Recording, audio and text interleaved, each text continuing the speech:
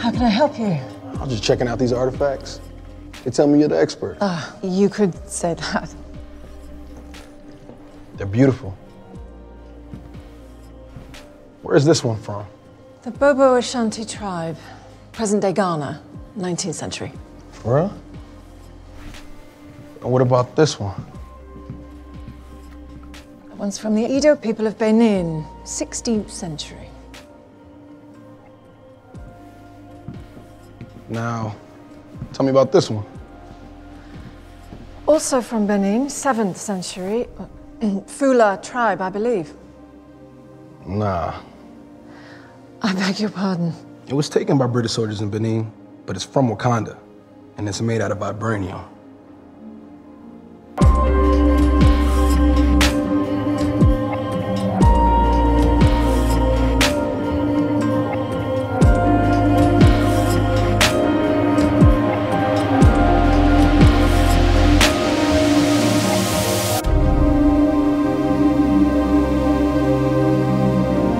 Hello guys, welcome to Boxing Blog Center, the home of Nigerian African boxing.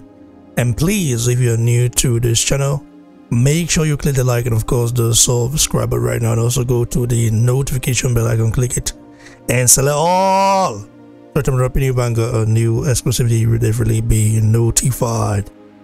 Deontay the Bronze Bomber Wilder has doubled down on his Edo roots, you know. He's of course reiterated that he's an Edo blood, a son of the soil, beating his chest with pride. Wilder, listen, Wilder is one of those guys that I never imagined could be this culture. Wilder, in a recent interview that he conducted, he said, listen, I'm a warrior. I want to die in that ring. I want to kill and get killed. I don't care what happens to me afterwards. Wilder is speaking like an Edo warrior of the great Benin Empire. And that's something that is rare to see these days. I told you guys that Wilder reminds me of Asoro.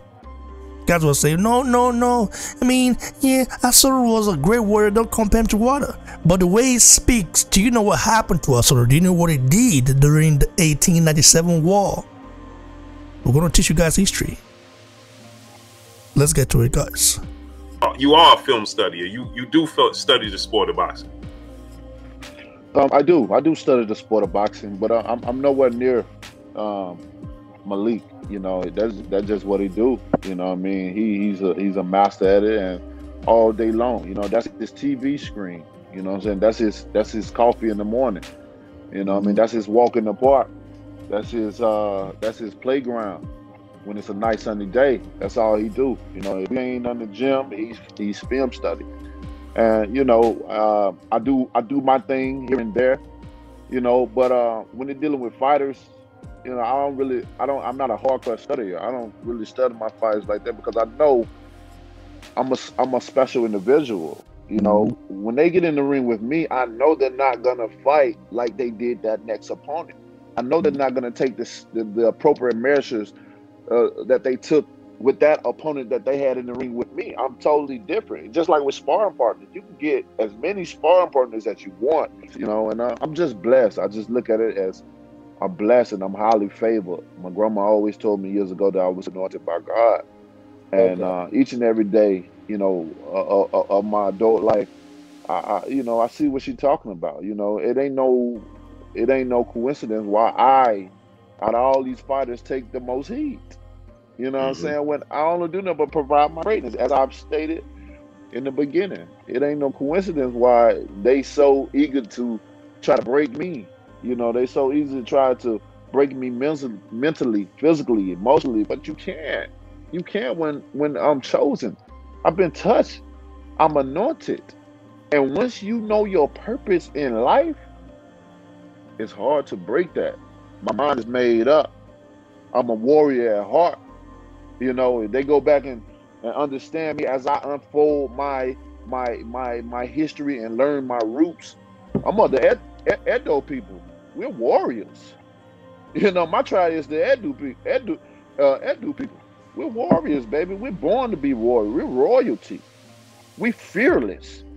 That's why you can see me under so much influence in that last fight, but he still can't get me out.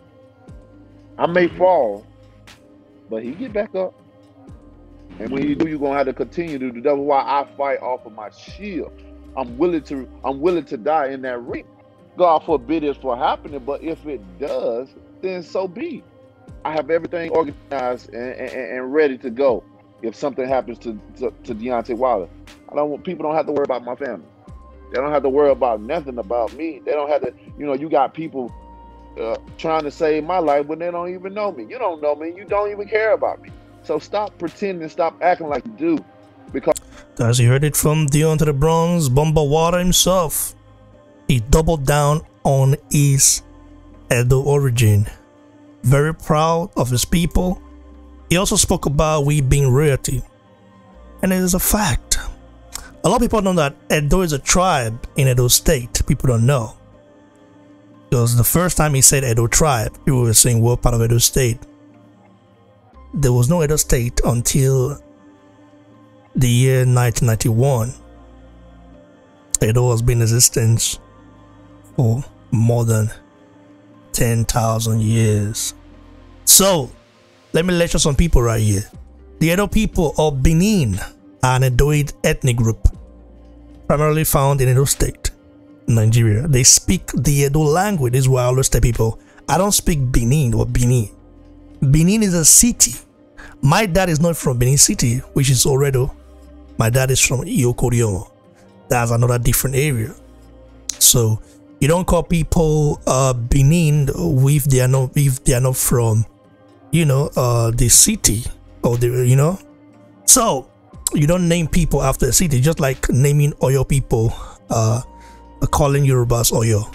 Every Yoruba in Lagos, both Yorubas in Oshun and Ife, call them Oyo people. You don't do that. That's the thing. I mean, it's lack of it's a part of the educational system failure in Nigeria. So, I was saying, Edo or Benin people and an Edoid group primarily found in Edo State, Nigeria. They speak the Edo language and are the descendants of the founders of the Benin Empire. They are closely related to other ethnic groups that speak Edoid languages such as the Esan, the Afemai, the Isoko, and the Yoruba. The name Benin and Bini or Bini is a Portuguese corruption, ultimately from the word Ubini, meaning beautiful, which came into use during the reign of Oba, our king Awai the Great, in 1440. Ubini, an ancient Edo word meaning beautiful people, was used to describe the royal administrative center or city or capital proper of the Edo Kingdom, Edo. Edo Ubini was later corrupted to Benin by the mixed ethnicity living together at center and further corrupted to Benin around 1485 when the Portuguese began trade relations with Oba. So when Deontay Wilder said that we are royalty, this is what it means. Edo people have one of the richest dress cultures on the African continent. Their fashion accessories holds royalty and typically includes red beads, body marks, bangles, anklets, raffia work, and so on. The fact that Nigeria has destroyed the educational system, they've just removed history from the curriculum, doesn't mean we don't know ourselves. Only foreigners call us Benin or whatsoever. I mean, Benin is, has a meaning. Benin doesn't. And by the way, let's go to Deontay Wilder and his mentality and his mindset. By the way, the Asan, the Afemai, the Isoko, the Ora are all Edoid people. They speak their Edoid languages. Of course, their forefathers migrated from the ancient city of Benin, just like my forefathers, the same way, migrated from Oredo to Oriomo. What a migration. So let's get to it right now. Deontay the Bronze Bomba Wilder is a very spiritual minded person. Why talking about the great Benin Empire? And he said, listen, my tribe are warriors, definitely. He wanting to die in the ring, okay? Reminds me of Asoro the Great. Like I said, Asoro the Great was an Edo warrior of Great Benin Kingdom who defended the Benin Kingdom during the invasion. Okay, during invasion in 1897, the British invasion for sure, which was supported by a lot of African, people, maybe neighboring tribes as well, to help destroy Benin Kingdom, because Benin was ruling that part of the world at that time, and a lot of jealousy. You know what it is right here. So now we have Nigeria. Nigeria, became a country. The north and the south was amalgamated in 1914. We got our independence in 1960. A lot of people don't even know who Asoro is. A lot of people don't know who the guys, the people that fought the Western imperialism, proud to Nigeria becoming a country or becoming a thing, proud to the amalgamation. Because Nigeria, the system in Nigeria we have right now favors very few people. Those people had no say in the past. They weren't even civilized until the British came and gave them civilization. They hated every other people who don't have the same ideology, and it's sad in Nigeria right now. That's why I always come here to talk about unity of Nigeria, because this is what we have right now. So Deontay Wilder doubling down on his Edo roots is just something amazing to see. We wish our brother nothing but the best come July 24th.